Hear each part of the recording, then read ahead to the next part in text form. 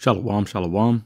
First and foremost, I want to give all praises, honor, and glory to Yahweh, Bahashem, Yahweh Shai, Bahashem, Racha HaKodash, and double honor to the apostles of Great Millstone, honors, salutations, and blessings to the house of David, which is the elect, starting with the 144,000 prophets and the rest of the men, women, and children that are predestined to receive salvation, who are staying in the Holy Spirit and keeping the faith of Yahweh Shai day in and day out. So, sure, brothers and sisters have already heard this by now, but for the ones who haven't, there has been a major telecommunications outage in the United States. All right, currently affecting, I think, the most AT&T. As you see here, it says breaking reports of major AT&T outage in the U.S. AT&T is currently experiencing a nationwide outage affecting several major cities. People are not able to even dial 911. All right, it says this was confirmed to us by Erie County, New York. 911 has told us First Net, which is a network that connects first responders, is being affected by this outage. All right, your below message was received by a close friend in New York, in California. So, let's see. Let's listen to this. Attention, but still pay insufficient attention to the frightening scenario of a comprehensive cyber attack, which would bring to a complete halt to the power supply, transportation, hospital services, our society as a whole. The COVID-19 crisis would be seen in this respect as a small disturbance in comparison to a major cyber attack. To use the COVID-19 crisis as a timely opportunity to reflect on the lessons the cybersecurity community can draw and improve our preparedness for a potential cyber pandemic. But still. So, that was, as you see there, Klaus Schwab warning of a major cyber attack back in 2020. Okay, so I got another video coming from Dabu 7. And this speaks on other actual social medias and telecommunication companies that also has been affected by this this recent outage that happened earlier this morning. While you were sleeping. All right, and brothers have warned, all right, through the Holy Spirit, of something potentially as a cyber attack happening. And actually, you even have the officials of America also warning about this as well, them telegraphing it, because a lot of them, we know that this devil uses predictive programming and trying to be like the Most High, declaring things before they happen. So let's listen to this from Dabu 7. It's only about 2 minutes long. This is Dabu 7. Today we have reports of a massive outage here that started with AT&T and its network that has spread to Cricket, Verizon, Consumer Cellular, T-Mobile, Boost, US Cellular, Straight Talk. We even have places like Google and others seeing a spike in their traffic as well. So this goes beyond AT&T. This goes into webs, Apple support, track phone, even Google Fiber seeing a spike here, Destiny, Spectrum, which is cable service, and even X. So this is kind of widespread here across the board with a lot of different places seeing effects of this. Now, a lot of people on the AT&T network, they can only make emergency calls. So it's like SOS mode only, emergency call only.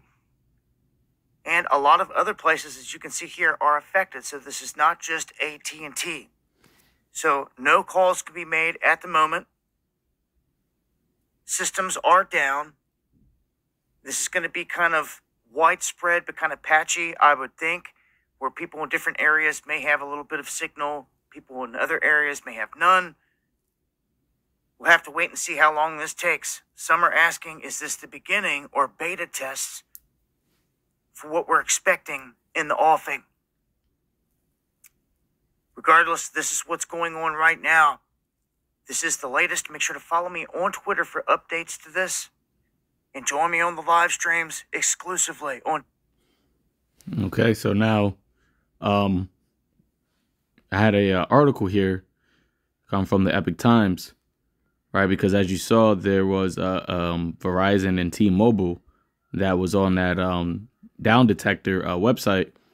But when you actually go into the article, a lot of let's read a little bit. It says users of T-Mobile and Verizon 2 were reporting outages on Thursday, but it appears that AT&T and Cricket, which use the same network, were suffering the most, according to Down Detector. As of Thursday at 9 a.m., which is today, Eastern Time, about 74,000 users reported AT&T outages, while more than 13,000 Cricket's users reported the same, the website showed. A few thousand T-Mobile and Verizon customers also reported outages, the website shows.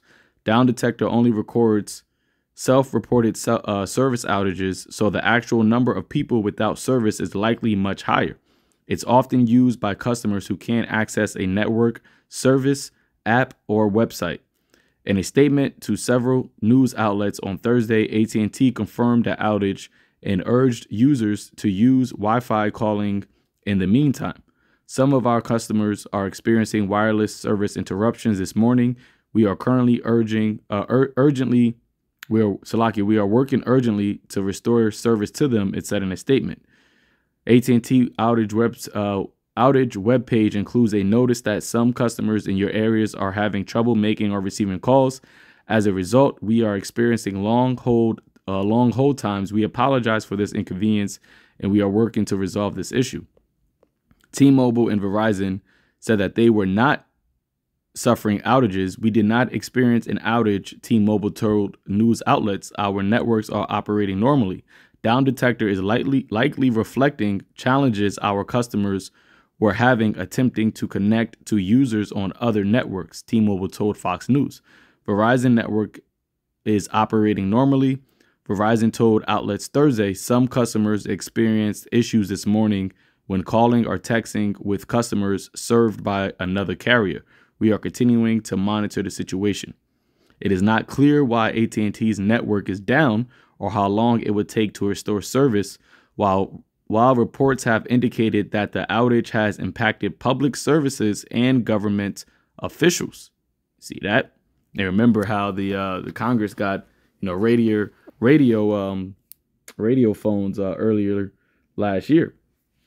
All right, that's something to always have have in the back of your mind when certain things like this happen, because it is an indication that they are anticipating some type of telecommunication problem to take place, where they still will be able, all right, the ones in the know, or will still be able to have ability to communicate, while the masses of people are left in the dark, right? The ones in the dark are left in the dark.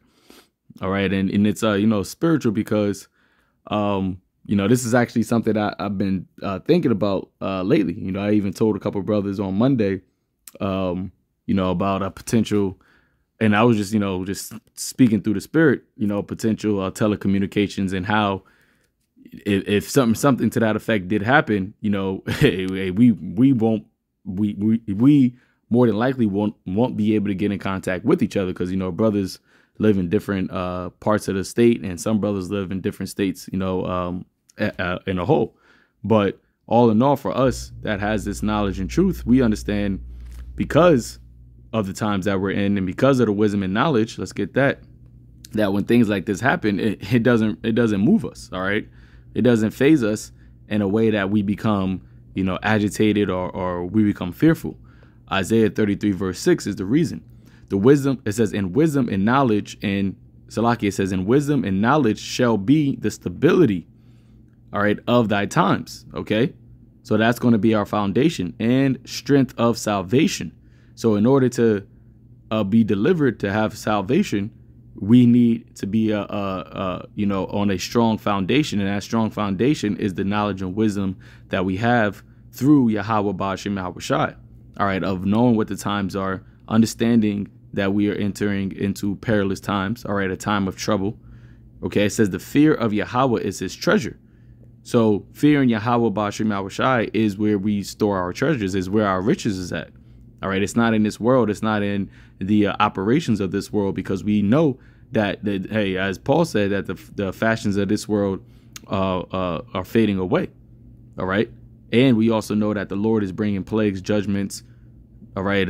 His indignation upon this place and upon the people, and majority of people who are not aware, as the scripture says, when they shall say peace and safety, then sudden destruction shall come upon them.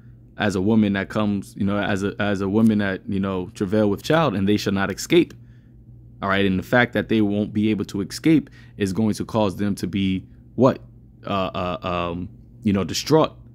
OK, as Proverbs, the first chapter said, when your fear comes upon you, because not being able to communicate. All right. First off, people are addicted to their phones. OK, and we use it. I'm always on my phone, so I can't even act like that I'm not as well. Right. But you have a lot of people who are literally addicted to it.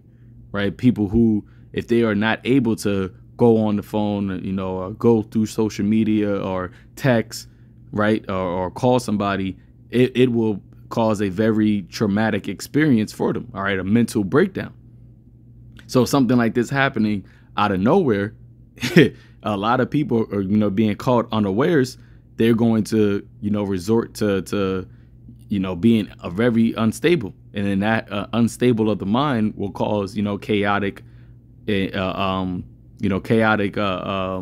reaction, a chaotic reaction amongst the masses of people. OK, so let's read a little bit here. Another thing. As it says here, it says multiple law enforcement agencies posted messages on social media warning about outages in their respective areas. For example, the Flagler County Sheriff's Office in Florida wrote that AT&T is experiencing an outage. Subscribers are unable to call or text 911. OK, and that was something that was happening in multiple parts of the country, where they were not able to. People, that are AT&T users were not able to get in contact with 911. So what happens if there's a dire emergency, a life or death situation, emergency, and somebody has an AT&T service? Just like that, they're asked out. Just like that, there's no help on the way for them. OK, and this is just one, service or one carrier. What happens when it's multiple or all of these telecommunications companies? All right. And this is why, once again, that knowledge and wisdom, all right, will be the stability of our times.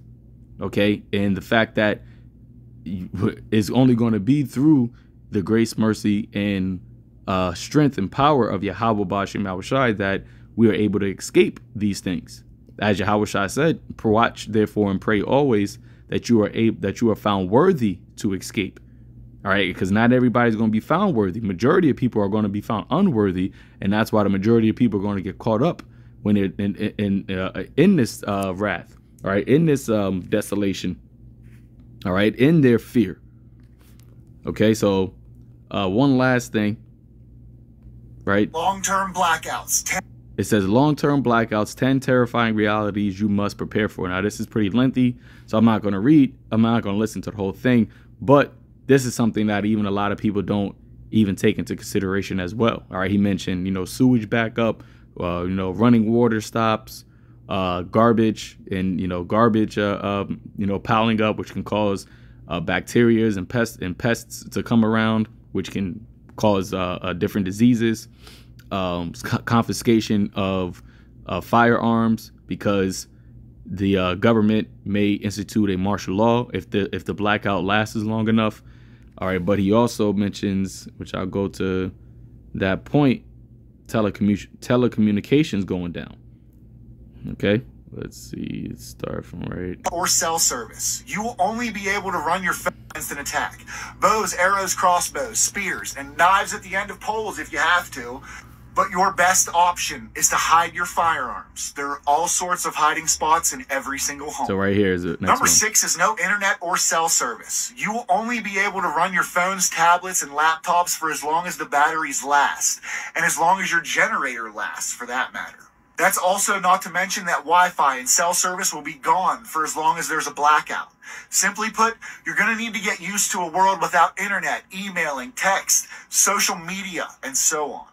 How many people are able to do that? To get, as soon as, Instagram or something goes down, people, Facebook or, I even seen it to where Pornhub went down and then people ran to Twitter and was complaining, right?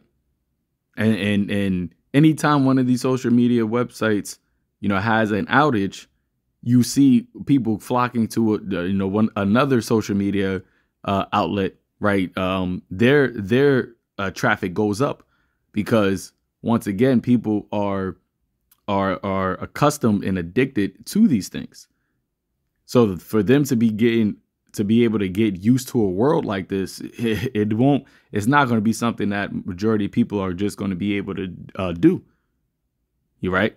And once that, and also you have a lot of single, and we always mention a lot of single women, right, that live by themselves, that are, have this notion that, because they're able to connect to the outside world through telecommunications, that, they're safe. Well, for the thousands, the hundreds of thousands of people that have AT&T, and these women, right, that are single, I bet you when this happened, they were afraid. All right. Remember, they said it was about, 75,000 people that reported it, and therefore a larger amount more people than that was actually affected. You don't think out of these 100,000 of people that there wasn't one or two that were, actually fearful for their life during this time? And this was only, something that's been going on. I believe it started like around 1:30 in the morning. So it's only been going on for about 9 hours. What happens when it's 9 days? Okay. And like I said, you had the FBI director say that, a potential cyber attack may take place because, Chinese hackers and Russian hackers. Okay. You guys still the Middle East, countries that have been warning or are threatening to attack America's infrastructure.